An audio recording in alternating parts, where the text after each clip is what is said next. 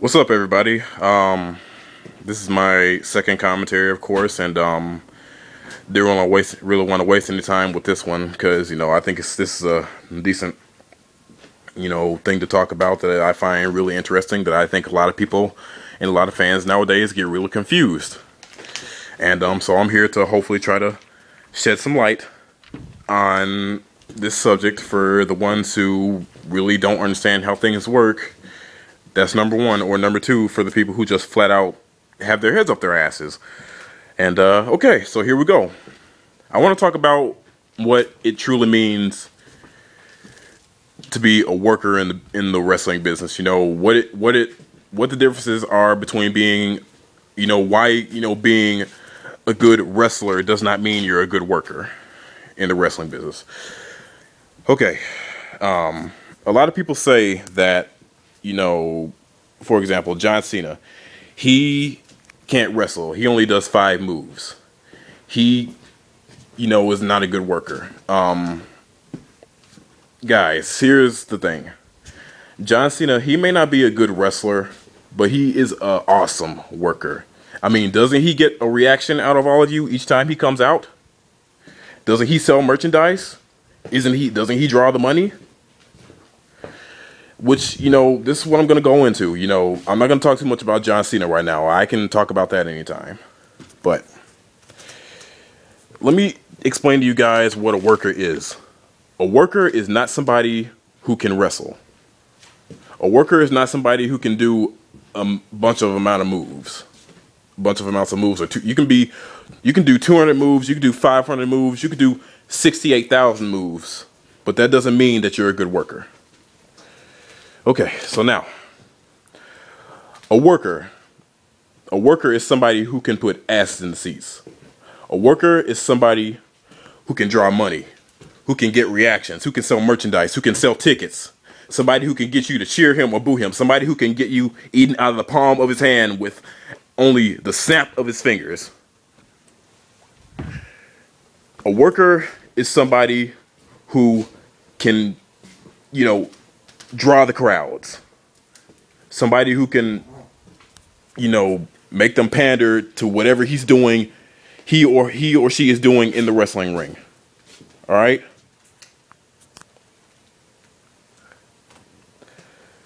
Some examples of some good workers. Listen, here's another example besides John Cena.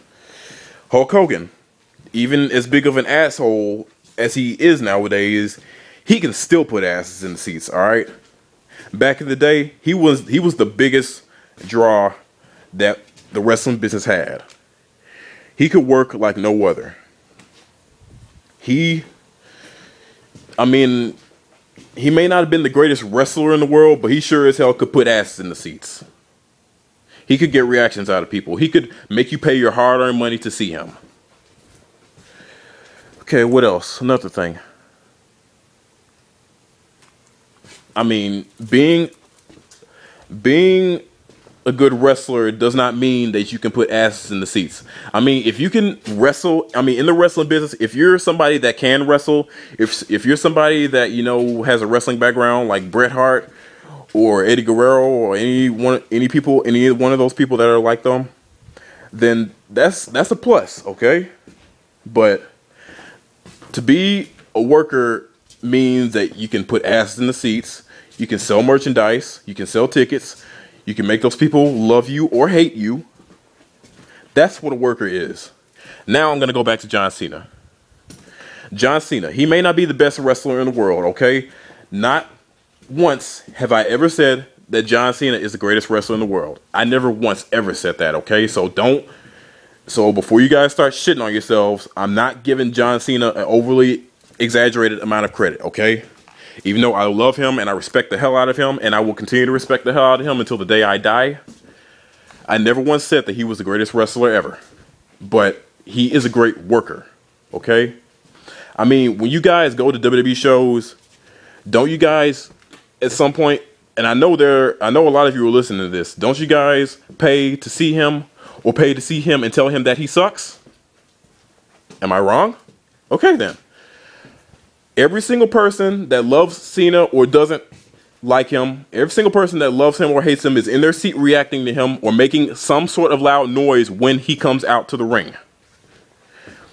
John Cena is a sell. He sells merchandise. He sells tickets. He draws the fans. He draws the little kids. He's the biggest draw that the wrestling business has had since Hulk Hogan. Okay, now I know some of you are gonna disagree with me. Okay, but this is not an opinion. This is all true shit. Okay, this is all true stuff. Get over it. All right.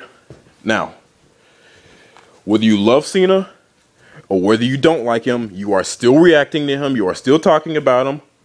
You still show up to a show to cheer him, or you still show up to a show. Excuse me. You still show up to the show to see him and tell him that he sucks.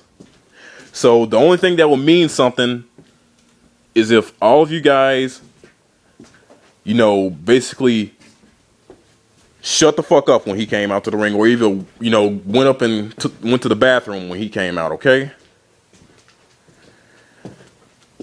John Cena is a good example of a worker. John Cena is not the best wrestler in the world. He isn't. But he is a good worker. Stone Cold, he was a good worker. He sold merchandise. He sold the tickets. He got people to draw into the crowds. He got people to he made people want to come see the show that he was performing on. Stone Cold helped put the wrestling business and the WWE on the map. He got reactions like no other.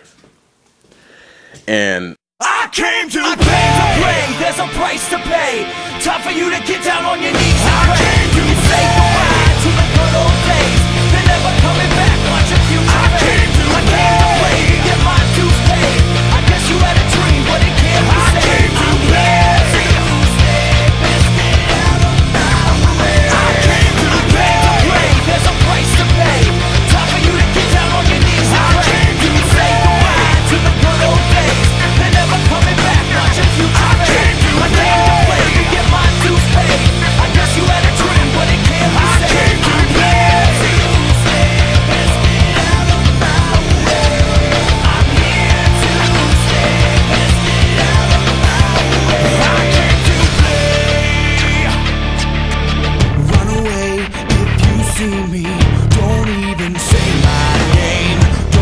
That you can know me.